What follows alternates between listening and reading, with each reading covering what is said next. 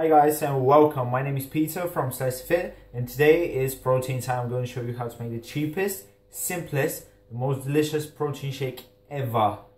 Yeah? Stick with me. 3 ingredients, 3 minutes.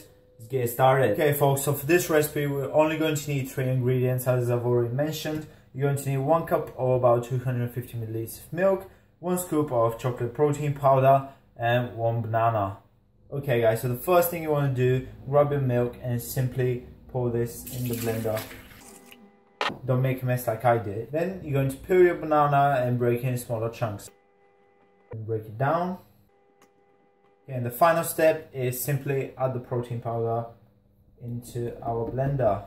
Then of course put your lid on and blend on your medium setting for about 20 to 30 seconds.